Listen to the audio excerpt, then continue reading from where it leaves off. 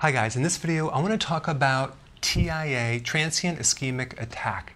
Okay, this is kind of like a mini stroke that's temporary that kind of tells you that there's a stroke coming, okay?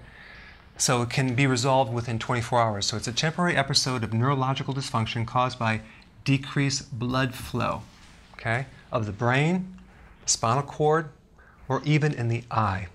So it's a risk factor for a stroke. Many people that get these, they end up getting a stroke a little bit later. So some of the symptoms for a TIA or stroke would be contralateral paralysis. So if the stroke was on the left side of your brain, you're going to have problems on the opposite side. That's contralateral. Weakness, numbness, loss of vision, slurred speech, can't comprehend, confusion. Those are the symptoms. And sometimes there's not any symptoms at all. So there are three main mechanisms. Let's start with the first one called an embolus. What's an embolus? Let's just envision you have this plaquing in the artery, which is composed of cholesterol, calcium, and fibrous tissue, okay? And part of that tissue, that plaque, broke off and then plugged up a vessel somewhere else in your body. That would cause a TIA or a stroke, okay? Number two, a thrombus. A thrombus is just a blood clot, and most thrombuses occur in the atrium of the heart. It's the first chamber of the heart. It's like a primer pump before you get to the ventricle, and that comes from atrial fibrillation.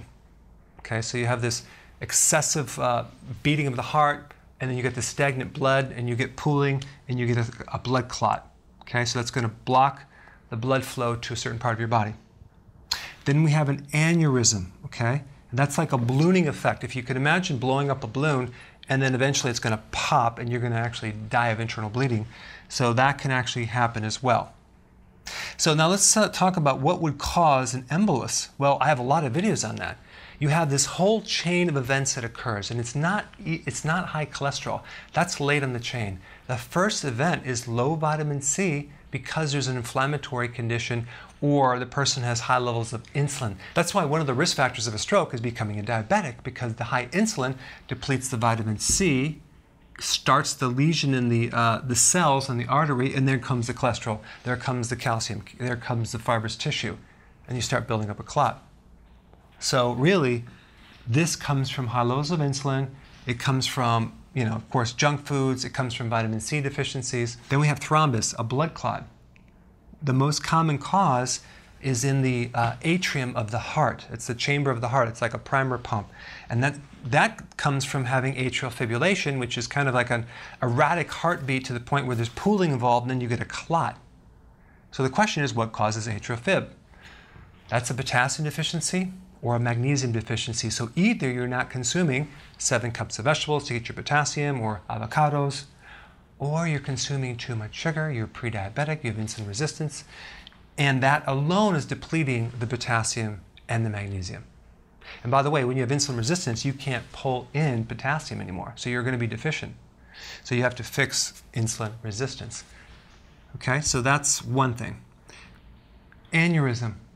What causes an aneurysm? The lining on the vascular system starts becoming deficient in oxygen, either because the person has high blood pressure and that blood pressure is causing damage on the arteries, causing atrophy of the artery, causing it to balloon out from the high blood pressure. And we know insulin resistance causes high blood pressure, and so does the potassium deficiency. But you can also have smoking, which will decrease oxygen in the vascular system. You can have plaquing on the arteries that damages the lining of the arteries to cause the same mechanism. You have low oxygen, atrophy of the blood vessel, ballooning effect. Then you can have insulin resistance, which causes inflammation, which decreases oxygen, creates atrophy of the vessel, and it starts to enlarge. And the last thing will be vitamin C deficiency, which controls the collagen. So if you're lacking vitamin C, your arteries get weaker. Okay? So if you want to prevent a TIA or a stroke, let's take a look. We need vitamin C. We need to fix insulin resistance. I'll put a link down below. A lot of vegetables, high vitamin C.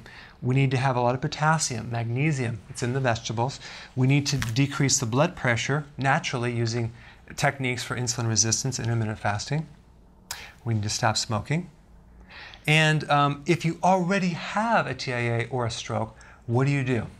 There's some things you can do that actually are helpful. There's a natural healthy fat called DHA. Okay, if I had a stroke, I would be consuming this by the bucketfuls because this healthy fat has been shown to improve brain damage. Okay, number one, it increases oxygen to the brain. Next thing, niacinamide, that's vitamin B3. Here's another natural remedy of vitamin B3 that has been shown to regrow synapses and regenerate brain cells. Intermittent fasting with keto has been known to increase and regenerate brain cells.